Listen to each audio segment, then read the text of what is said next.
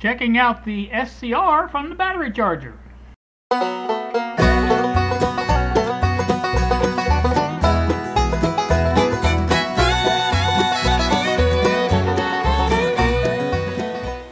Good evening, YouTube. 8:30 in the I'm sorry, 8:20 in the evening.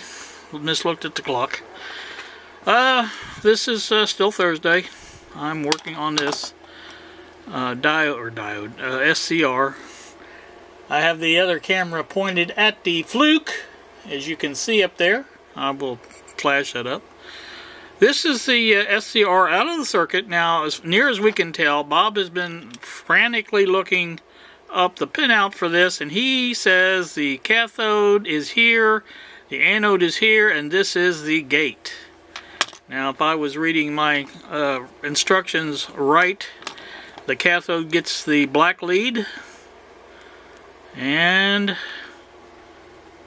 set that up like that.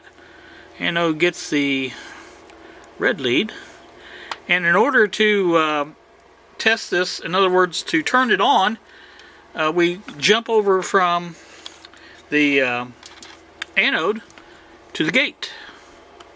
Now, that's the way I understand it anyway. And you watch the fluke meter as we do it. Now, the fluke is set, I think I just did it accidentally. The fluke meter is set to a 2K setting. That is the diode setting for the fluke. I don't know if you can see that on the camera or not, but it should be close. Anyway, that's where it's set to. So let me tap this, and you can watch me tap it. And I'll just temporarily tap it. Didn't do much of anything, did it? Tap it again. Hold it on there. I do everything I can do. Does not kick on that SCR.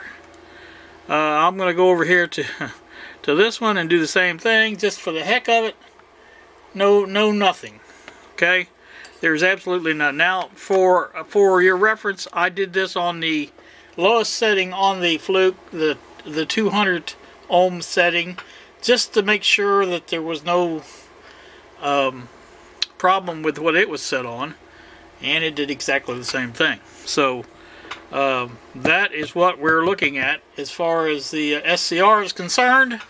I think it's safe to say that it is no good. Bob hazarded a guess that it probably is the weakest link on this circuit, and that if you would disconnect the battery while it's still charging or something like that, it's probably enough to blow the SCR.